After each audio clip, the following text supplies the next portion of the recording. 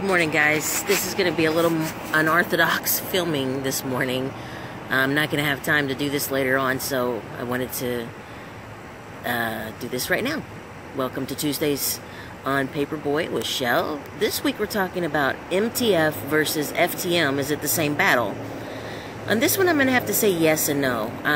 Yes, because they have to deal with their inner struggles of congruency with their mind and their body and how they feel they are and who they feel they are identity-wise versus the shell that they were placed into at birth.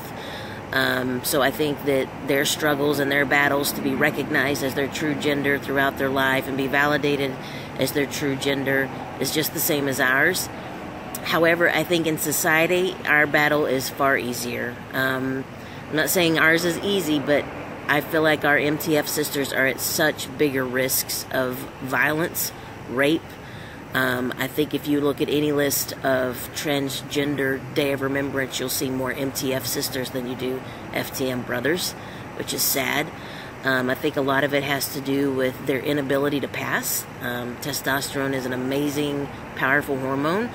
However, the changes that it makes to their bodies and their facial structure early on when they go through puberty, it's hard to feminize and mask, if you will, those characteristics. And while passing is not always the goal, if you're going to be out in public and you need to traverse bathrooms safely and be out in society safely, sometimes it is important to pass. And I think that it's harder for them to do so, and I think that that causes a safety issue for them.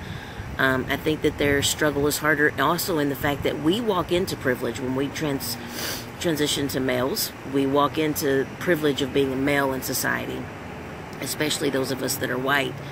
We walk into white male privilege, which we know our society is run by, and it's a patriarchal society, and that's unfortunate, but it's the truth. And they lose that position. They go from having that privilege to being seen as less than, because women do not have the place in society that men do, unfortunately. So I think for that reason, to sum everything up, I think that MTFs do have a harder battle than us. I think that we're in the same boat when it comes to our internal struggles and the seeking of validity. But I think ultimately in society, it's so much harder for them. But that's my take. I hope you guys all have a good week and a great Thanksgiving. Peace and love to everyone.